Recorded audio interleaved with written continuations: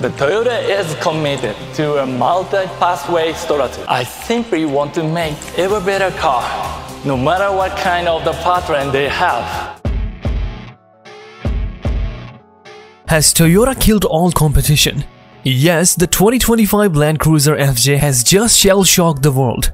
To be precise, Toyota recently unveiled the FJ, a new Land Cruiser, and to be honest, they may have just destroyed the competition. You must have heard about it by now. However, the most well-known automotive publication in Japan has now provided us with a wealth of fresh information. Buckle up for the exciting ride on the Land Cruiser FJ. We now know that it will have a platform designed to make it the greatest, along with greater power than we had anticipated. It's a real game changer, so all we have to do is imagine how the market will react. It is reasonable to claim that it is the greatest SUV available, both in the Toyota lineup and overall, and it was recently verified by this fresh source. What then is actually taking place? Thanks to a Japanese magazine that you may have heard of, we have a good understanding of Toyota's strategy, and they nearly always publish fresh information, and it's simply wonderful what they have disclosed. First of all, while having identical proportions, it will not be built on the Corolla Cross chassis, unlike what most people had assumed. Sharing the F platform with the other fantastic vehicles like the new 4Runner, the Land Cruiser J250, the GX, the Tacoma, and nearly all of Toyota's flagship trucks and automobiles. This latter frame beast is tough and dependable. Additionally, it features a throwback boxy design that honors the iconic Land Cruisers of the 20 and 40 series.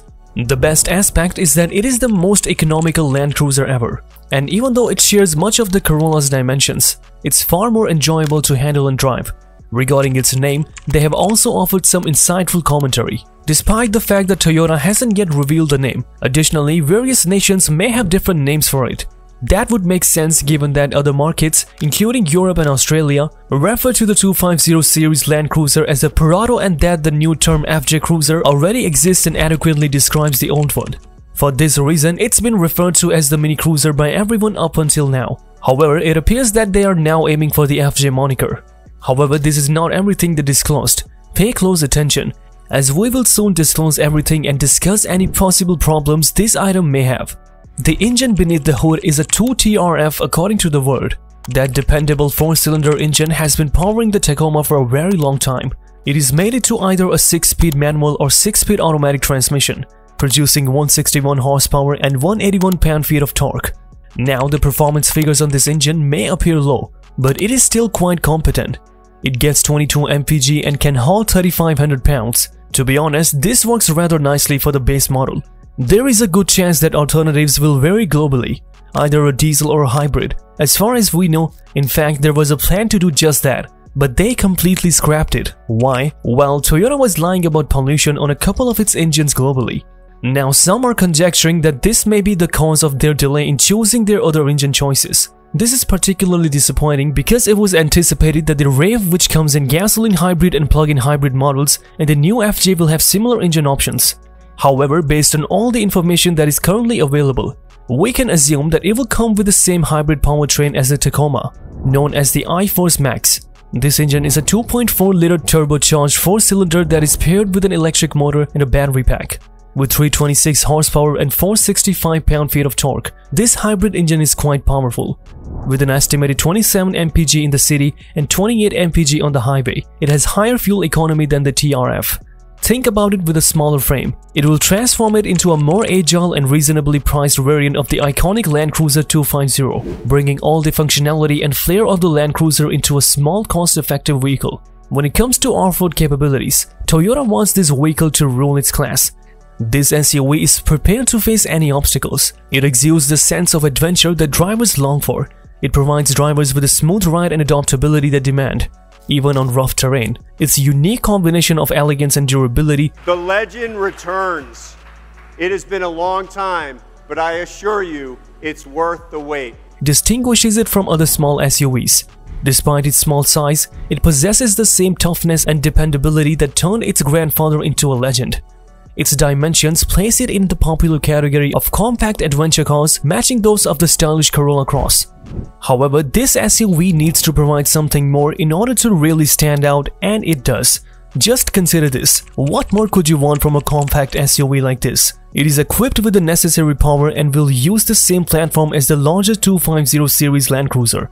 you are aware of the significant impact that creates.